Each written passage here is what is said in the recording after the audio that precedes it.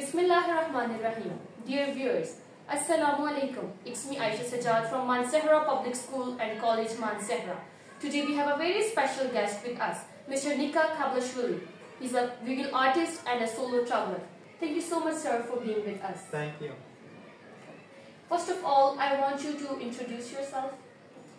I'm Nika. I'm a visual artist from Georgia, and so far I'm a solo traveler. And I have been traveling about 9 months. Yeah, and I came to Pakistan. I enjoy being here. Can you please tell us about your journey? What inspired you to travel the world by car? Traveling was my passion since my childhood. But I decided to travel by car because it gives me opportunity to work on my art projects during the traveling. So yeah, that's all I need. What has been the most memorable experience or destination during your travels? In each country there's different environment, different people, so I have different adventures. So it's quite impossible to compare them to each other and say that one of them is the best. But there's always something I like there's always the people you meet and you make the memories that you remember, and makes you smile all the time you remember it. And the places, also the going on the places, it's not about how beautiful the place is, it's about what is your attitude and what is your mood and vibes when you go there. So if you go with a full of joy of life, any kind of place might be very beautiful and you remember it the best. But next time you might go with a different mood and different vibe, and it will change your memory all over. So yeah, I cannot say it geographically.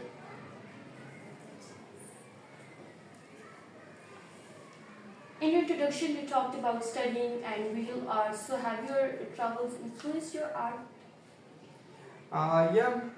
Traveling is one of the main inspiring action in my life. So that's one of the reasons I travel full time so far.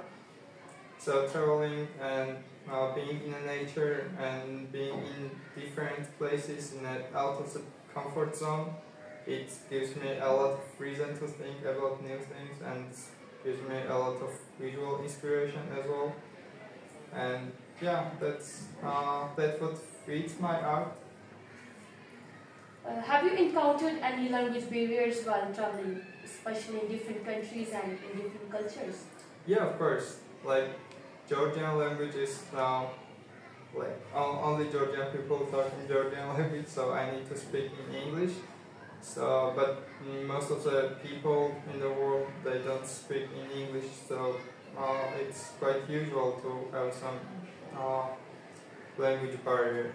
But how I manage it, sometimes you don't really need to talk with a person. Sometimes there is something that's called emotional intellect, so you might understand each other without saying anything actually.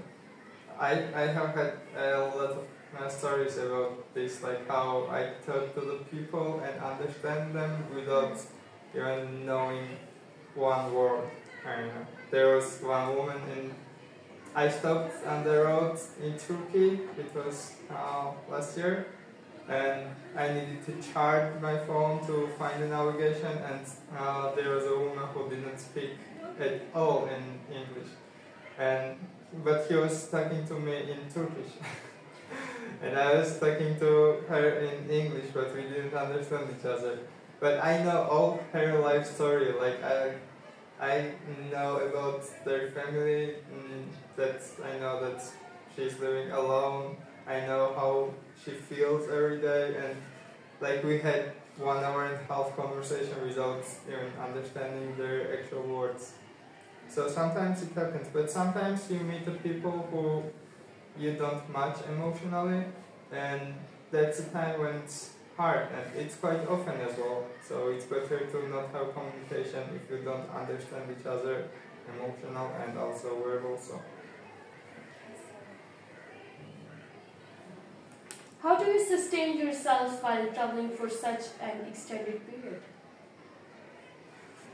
You mean financially? Financially. Yeah, when I had an idea to do travel, okay, first of all, this travel is also my art project.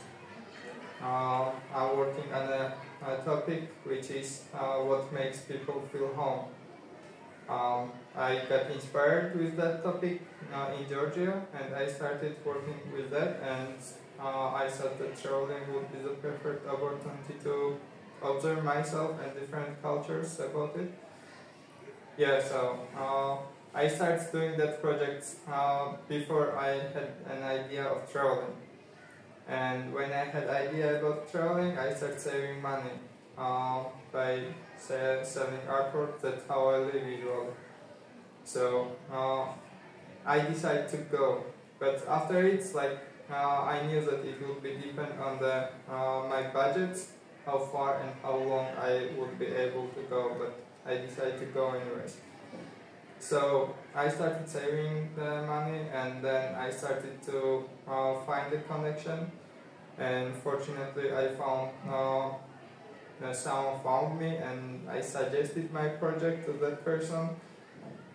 So that's an art foundation, and we had kind of agreements that they wanted me to do an exhibition at their place, their exhibition gallery, when now we'll go back final exhibition. And instead they would help me financial, but it's not full support, it's not even half, but it's very useful. So yeah, I put those all budget together and I just hit the road.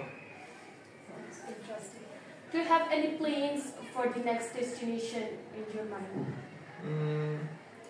No, not much. It's again financial thing, so I cannot go forward so far. And maybe I will hit the road on the way back to Georgia. It still takes a couple of months, maybe half year, I don't know. Yeah, but how will I go back? I don't know. Maybe it's directly to Iran. How was your experience in Pakistan so far? It's great. It's very intense though. Like the less I can say, it's not chill. It's not very calm, like as different as other countries like Balkan, for example. But it is very beautiful, and the people are very hospitality and sweet. So you never feel alone because you always find new friends. And yeah, so far I have not really been alone. Like if you won't count on the driving on the road, I was going from one destination to another and staying there for a couple of days at least. And yeah, it's very good, and people love the guests here, and it feels very, I don't know, everybody's very welcoming. What challenges have you faced while traveling for such many? Have you traveled in many countries as you travel? So how challenges have you faced in different countries? There's actually in the different countries there might be different challenges, as it is like cultural difference. So first couple weeks it's always kind of hard. I need to observe like what is okay to do, what is not okay to do, what specific nature do the people have there, or nature has by itself. So it was, I don't know, beginning of the little issues, like for example in Bulgaria people gesticulation is different, like people say no like this and say yes like this. So beginning from this kind of little details, and I don't know, sometimes you might do something that people find it rude, but it's not rude in your culture, so it makes you feel excused. How has your traveling across different countries like Turkey, Greece, Iran and Pakistan? What's your perspective on this world and its cultures? their culture is different. Like the Pakistan so far is a less known country for me. Like it's the most special and different country I have ever been. Because I have been around, I have been to Europe, but not in East Asia. So yeah, it's more exotic for me. And difference is that, for example, in Balkans, in Greece, in Macedonia, or Albania, Bulgaria, they're more less. Not less welcoming, they are very welcoming, but it's a different from the east side, like Iran and Pakistan, because for them the tourists are not, and travelers are not a new thing, and they face foreigners like very often, so they don't care it, and you have very like personal space here, but sometimes you might feel lonely because of that. But the east side of the world, there's because traveling is not that usual, and people are very surprised and very happy to see foreigners. So it gives you less personal space, but it gives you more connection with the local people, and you have more opportunity to get to know the culture. So there's that kind of difference, but nothing negative, I would say. But like in every country, there's some issues, but nothing particular. At the end, I would like you to please share any advice to our audience. The people who want to start traveling, you mean? Yeah. I don't know, like this travel for me, like I have always wanted to start traveling, and since a childhood. But now this kind of travel sounded unbelievable, because like the first issue, everybody, like everyone I meet, they want to travel. They say that they want to travel, but the first issue they say it's mostly the financial or physical. But I had the same thought that it would be very expensive, or it would be very hard for me to get to know new things or something. But it's not that hard. I mean, the living cost when you travel, first of all, is quite same. Like if you travel without the car, especially, like it's even cheaper than living on the same place and pay bills and stuff.